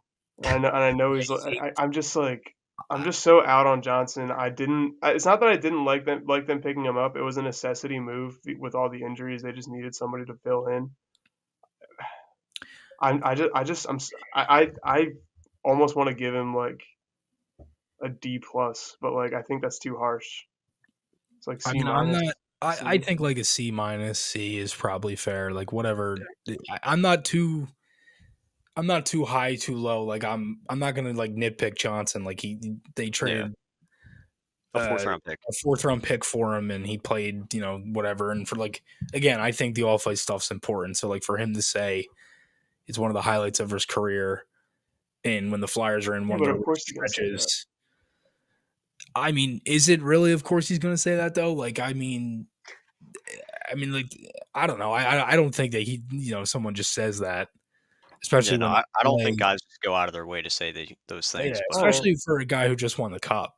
You know, that's true. Well, yeah, but then that's what I'm saying. Like, is it really one of the highlights of his career if he just came off a win the cup? Ask him. Like, I mean, I guess like I would love to hear from him. I can see what he's saying because it's like when you look at come on the pod. Let's go. Listen, he agreed. He agreed at the carnival. Yeah. In that case, I am all the way in on Eric Johnson. Disregard everything that I just said. Yeah. Yeah. Oh yeah. No, that would be dope. All right, let's circle back on TK. I mean, we're all in agreement. It's S tier, right? Yeah. No. I mean, I don't know. I was thinking maybe an A. I would say A. No one's an S tier this year? He broke his career highs. He broke his career highs, sure, but I mean, there was moments where he was just like, like, where's TK? I don't know. He's been very good. I'm not saying you're going to be great every game, obviously. Like, no, there's no player that's going to be good all 82 games. I mean, everybody has their invisible games, but I don't know. I mean, I just feel like that if there's any player that you can point to on the Flyers this season and say this guy has consistently, even through like the rough stretches, been a presence on the team, like it's TK. Yeah. I mean, no, definitely. Last year, like TK gets it. Like there's just something about him that he's a Flyer. He's such a Flyer, man. I don't think he's a guy like you like mold your team around, obviously, but he's definitely a guy that should be part of it. He's probably going to get an extension. I don't know at what rate, but I mean, to have 33 goals and he did, he was banged up a little bit. I also think he probably played hurt towards the end of the year. I did wonder about that, like as the season was going on, especially with the losing streak. You could just kind of see, like, I didn't. And look, I mean, I think that's been one of the problems with Konechny his whole career is there's been times where he's been really hot and then times where he's been really cold. And if that's the case, like, you can kind of live with that if he's still putting up 70 points. You know what I mean? And like, I think as the Flyers get better and as guys like, obviously Mitch Kovin, if they have a healthy Coots next year and all that too. And obviously, guys like Tippett, who we'll talk about in a little bit. I don't know. I mean, I think there's something there. Like, I think for me, I would go S. I just think he was too good not to be. Like, I can't. I mean, if it's S, if it's A, fine, whatever. Like, yeah, he was really good. I just don't think he's really good. I just think S is reserved for like the absolute like undisputed superstars who, I mean. Well, yeah, but we're only talking about the Flyers, though. I know, but honestly, I don't think there's a single player on the roster that's S tier. Well, I'm not saying S tier. Well, we're not talking about in general. We're talking about this season. Yeah, I don't think there was a single Flyer that had an S tier caliber season. Yeah, no, I get that. Yeah. So I'm willing to go down high to A. But I think there's definitely an argument for us. Yeah. I'm comfortable either way. My personal opinion is high A. And that's only because of that little stretch where he had a little bit of a lull there. Other than that, he was S all season pretty much, but that stretch kind of where he struggled a bit, that is what brings it down to a high A for me. But I'm You comfortable guys think he's like wherever. the valedictorian of this year's Flyers, the class of 24? I would say so. Yeah. Would Yeah. you say he's like, top of the class here? Yeah. Oh, yeah. I mean, look, I just, I don't know. I mean, I just don't think how, a guy who puts up 70 points on a team that like was supposed to be really bad, and then like, I don't know. I mean, I just think there's something there with that, especially when he breaks career high in goals again. Well, I mean, obviously there's something there. He's Travis Konechny, but I mean, yeah. And I think he's. Well, I mean, I think we got something with this guy. yeah, I think we do. all right. Next one's Lawton. I love Scott Lawton. He's like he's one of my favorite, like top 3 favorite Flyers on this team. I think I mean, it's kind of tough because coming into the season, he had a lot of high expectations around him. He had a great season last year, and then kind of didn't exactly replicate that this year, but still like really important locker room presence. I think I'm comfortable with like a B minus. Yeah. He had some stretches where he was invisible, like but C, probably C plus B minus. In that I range. think I'd go C. Yeah, he I'm actually surprised by how many points he had. Like, looking at it on paper, 39 feels a lot higher than I feel like he actually got. But I think C is fair. High in goals too, off the top of my head, I believe. No, I think he had close to a 20-goal season. Yeah, last season he never had more than 15. Yeah, he had 13 this year. I said 15. Yeah, no, I know. I thought you were saying that this year was his career high in goals. Yeah, I'm saying he never had more than 15, I think. No, right. Last season he had 18. Well, this year he had 13. No, I'm looking right here. This season he had 13. Last season he had 18. Yeah. Oh, okay. Yeah. Yeah. Yeah, because last year he had 43 points, and everybody was like, "Whoa, like we might be, like Lawton might be turning a corner offensively." Yeah. Oh, that's right. I forgot. Yeah, he had 18 last year.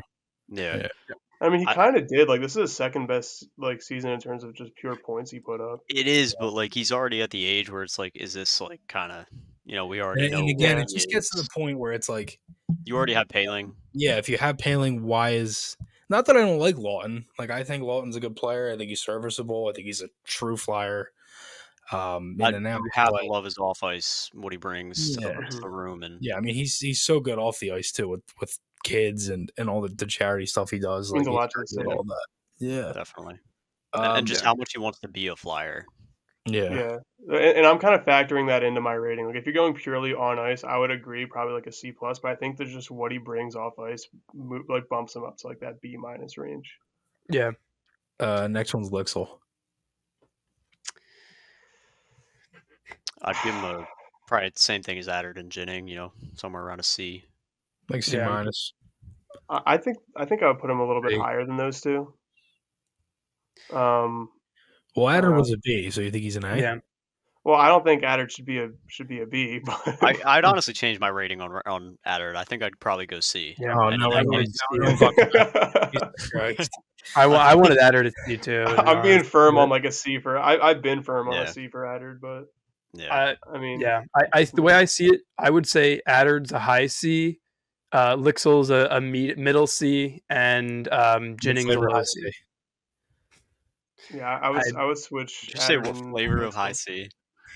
I've never had a high C before, to be honest with you. What? What? Yeah, I've never had a high C. Whoa. Brother, you've never had high C before?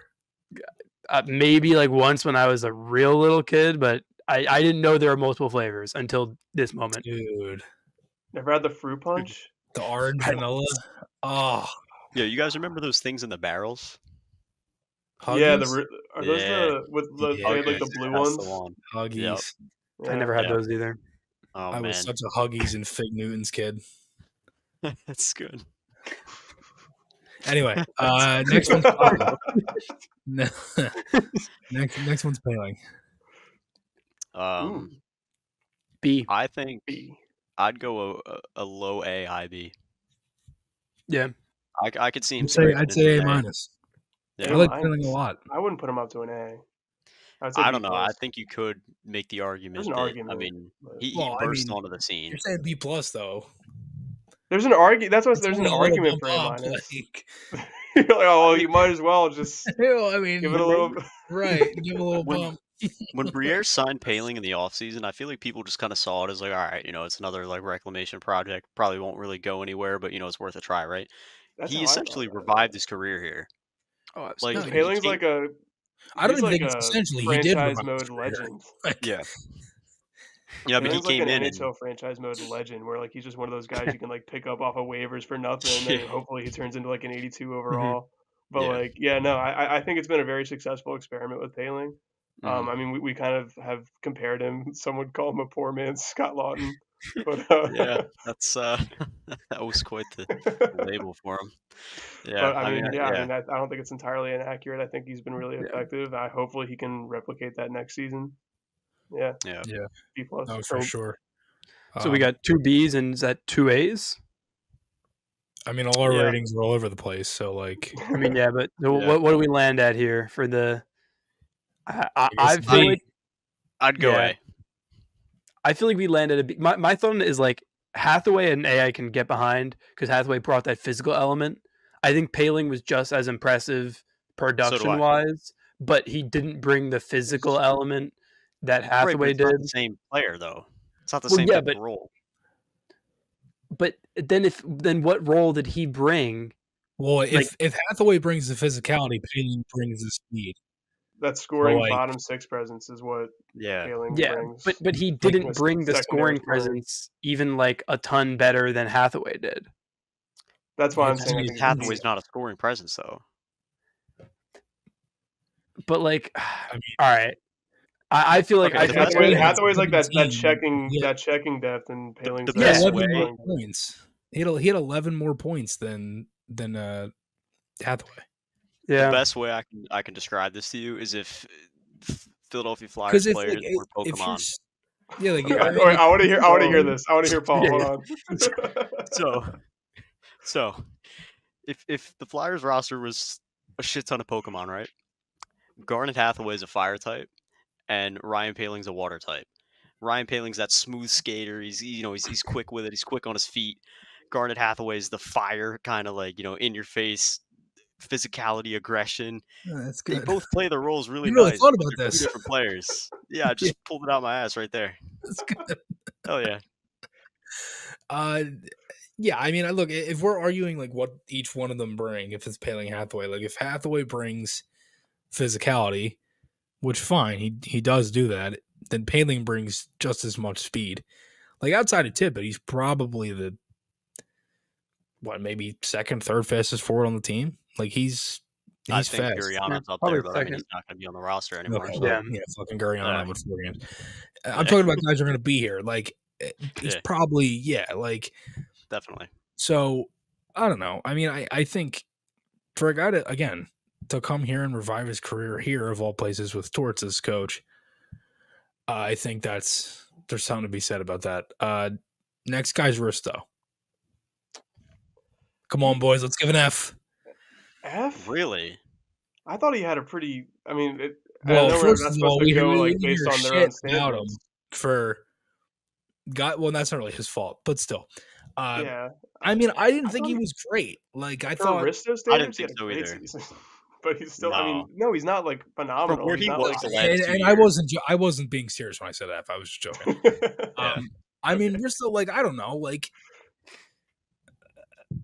D. I mean, he wasn't great. He only had 4 points in 31 games. Yeah, I would Yeah, say I D. mean, I think defensively he was like a lot better. He improved his like defensive side of the game so much that like we were talking about. Oh my God, we might be able to offload his contract at the trade deadline, Yeah. and then he got injured. So I mean, Yeah. I think that if you're gonna go D, it should be a high D. But yeah, I think that he really kind of had a great year for Risto, I Yeah, don't agree with which that. tops out at like a maximum Really? of C, Yeah, like because, ceiling like, of C.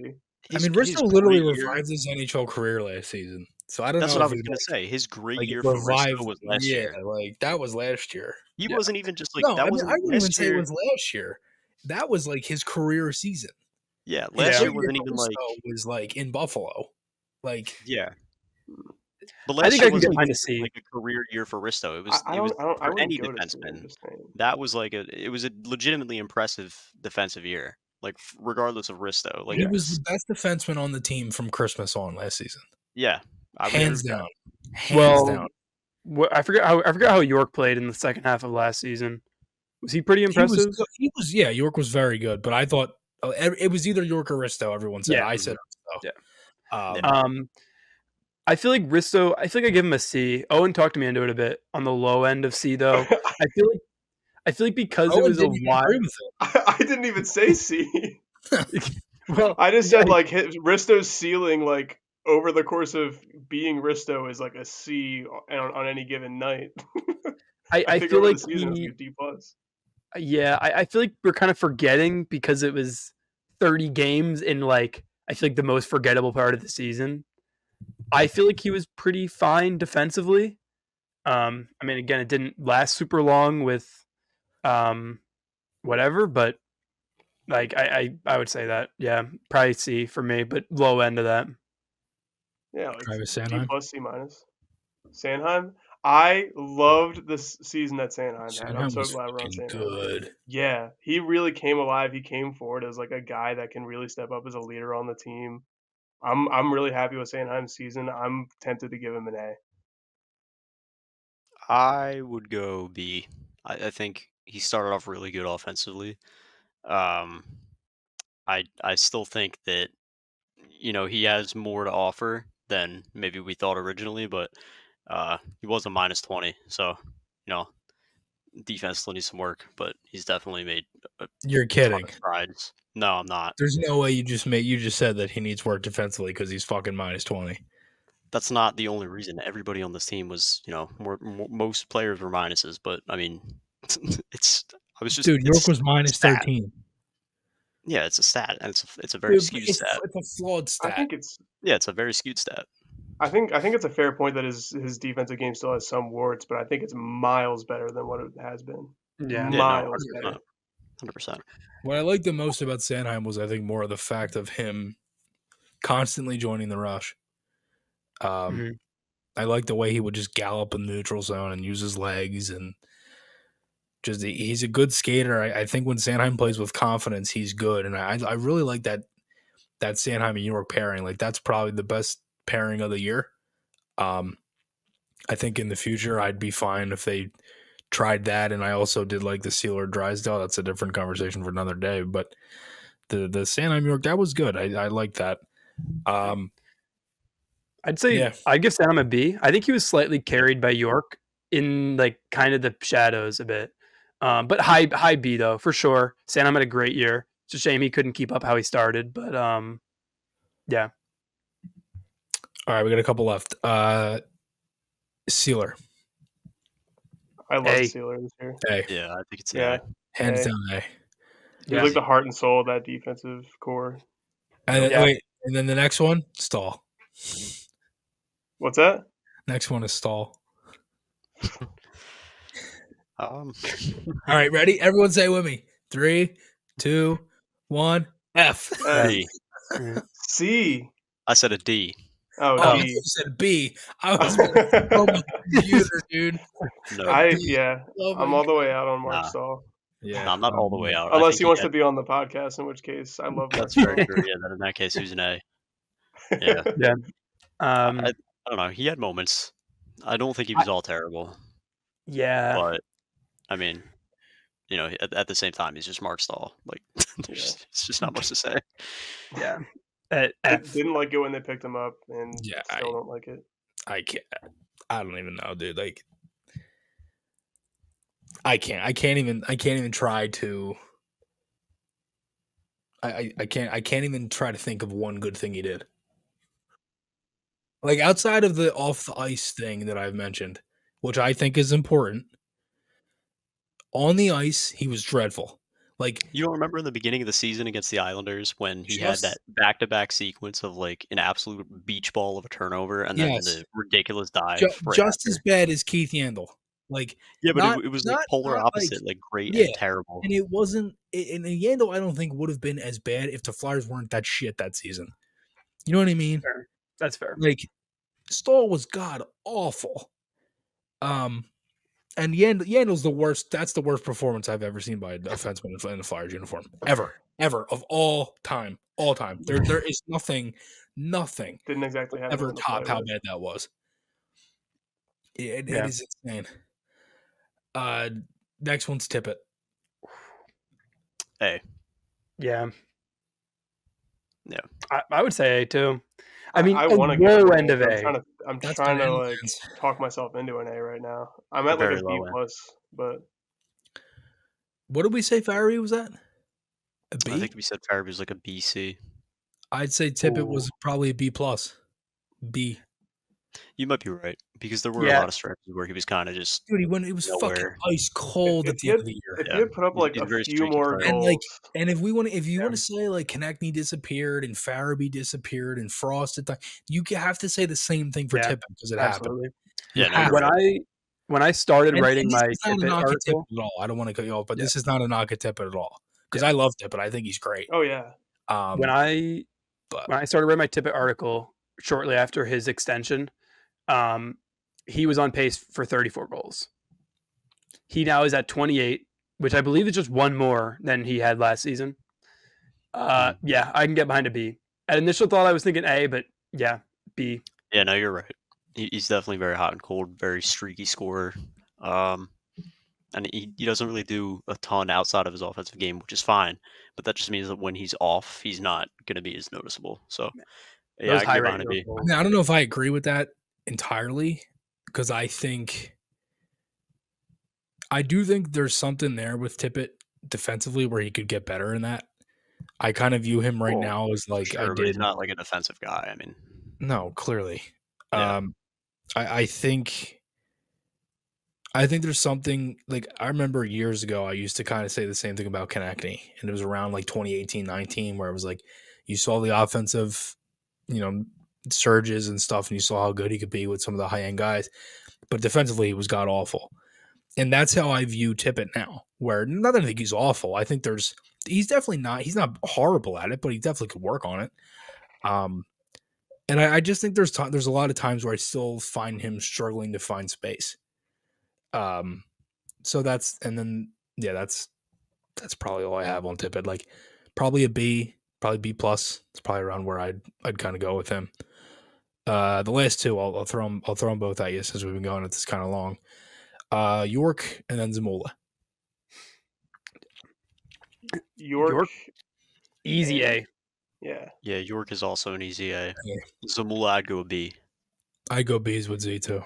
Yeah, I like Zamula at a B.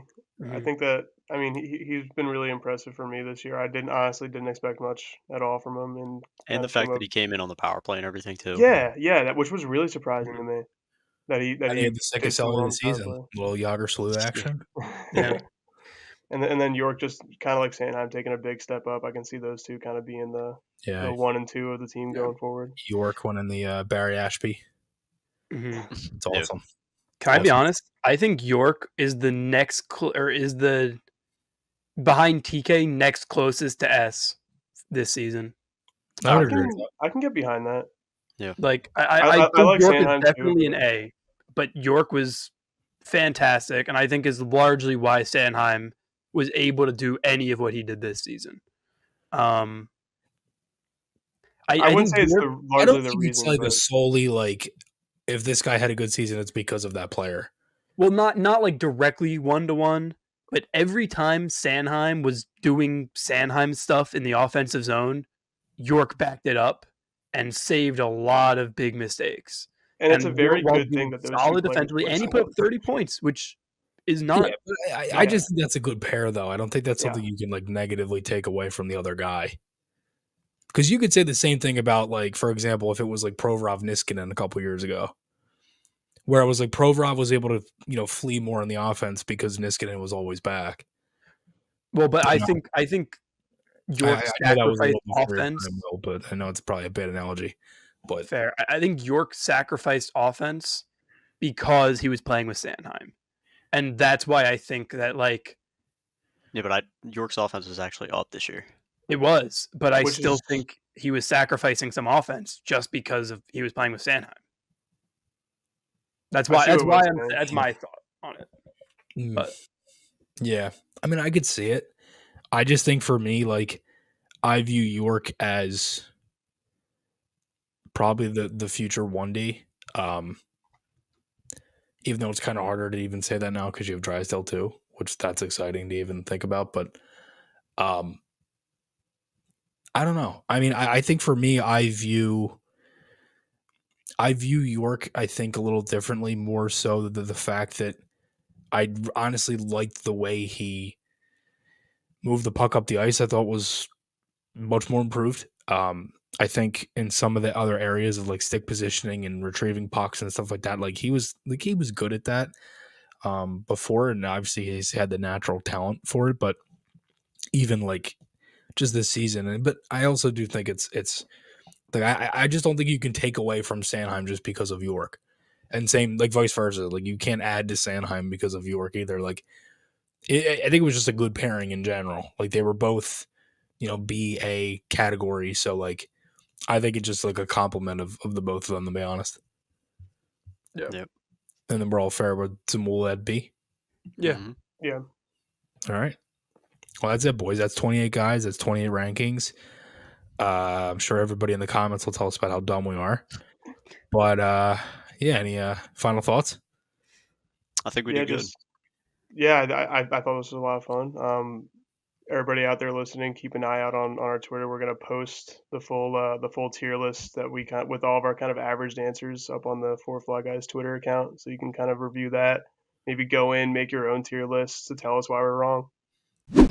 Questions. This one comes from Soda Man on Discord. He said goalie tandem looks like Fedotov and Erson for next season, with not as much experience on the back end. Do we finish better or worse than this year in the standings? Yeah, I think it's kind of hard to make They're a a case playoff for. team. What's that? I think they're a playoff team. No shot. I think they take a I slight know we step said that. I know we said that. Yeah, slight setback. My thoughts exactly. Like, Yeah. I just think. I don't know. I just If they think. finish the deal. I just think that like the goaltending situation is such a big minus.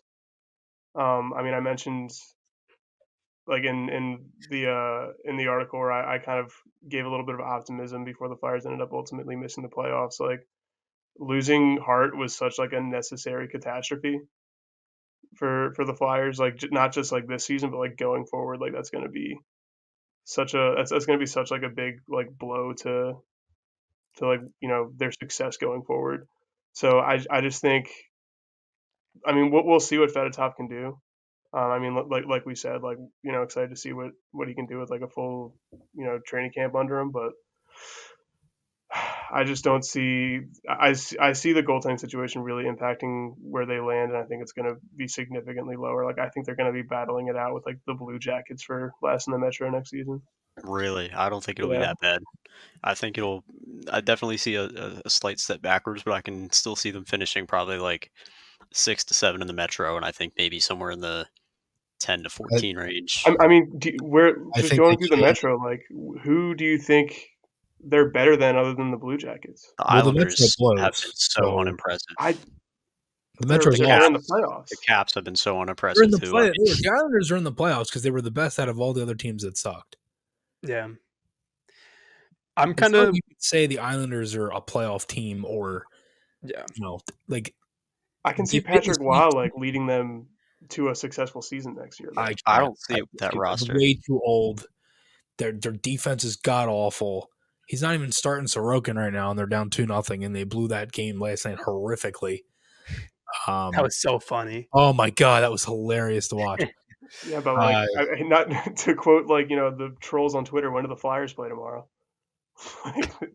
Yeah, I mean, and like I just I think get what it's you're like saying, but like, you're gonna argue the Islanders are a good team?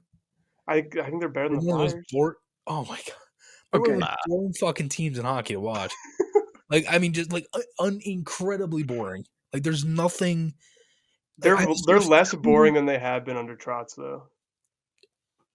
Like, I tweeted that out the other day. Like, obviously that was before they ended up blowing the lead, but like, it's a more exciting team to watch than it has been in years past. They beat the Flyers in the bubble. It's hard they for were me more to exciting. say. Like, yeah, they were deeper. They had more depth. Like, they were just like they were still boring. Don't get me wrong. They were more exciting in the bubble than they are now. They were a better team in the bubble than they are now. They had Eberle. Varlamov was hot as hell. Like, their defense was still good. They had a really good Nicoletti that year. He was incredible for them. The way I see the Metro, it's going to be like Carolina, the Rangers, and like some other kind of it's going to like be mid-team in the third spot. I think it's genuinely going to be pretty much the exact same thing as this year, where no one's going to be able to get that spot. I think that third spot. I'd be shocked if I think the Islanders take a step back. I think you could, and I should go away from that. I think you could also say Jersey's going to have a bounce back season. Yeah. You could throw them in the mix, but I don't think it's going to be like a landslide or anything. I think it's going to be tight for most of the year, and I think that's. I'm not saying I'm not saying that they're significantly worse than the Islanders. I just think that they are worse than the Islanders. Yeah, I think the clear top four for the Metro would be Rangers, Canes, Devils, and I would even say Penguins. I wouldn't be shocked if they fire Mike Sullivan and get a new coach in there, and that helps. Oh, I mean, could you imagine Sullivan in that coaching carousel of all the guys that could go to some other teams?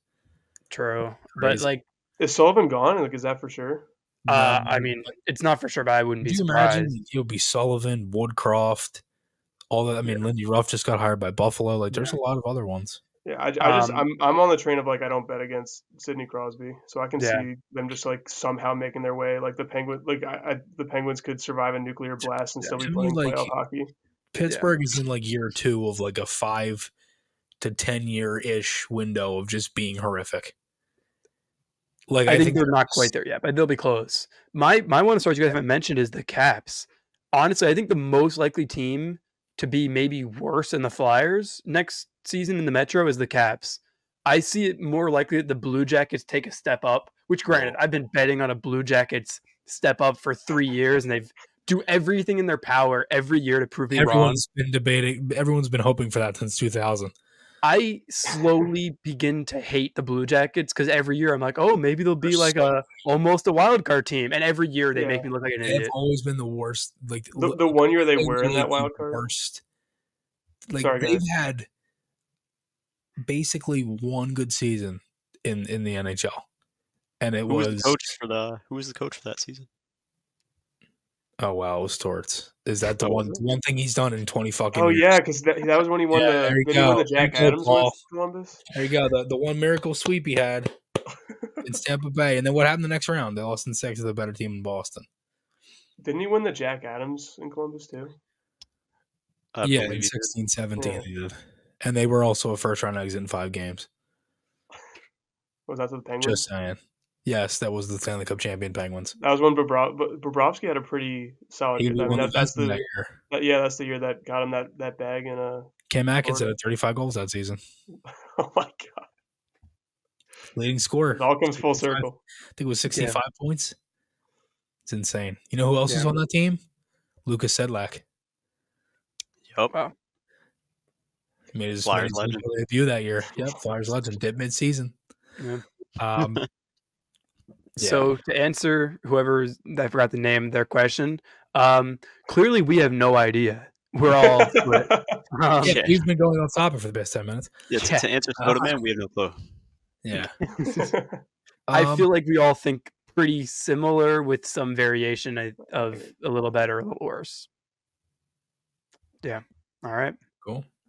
All right. This one comes from Sodaman as well. He said, what prospects do you expect to make a push for the roster next season? Who has higher stock now and who has fallen out of favor? Samu Tuamala.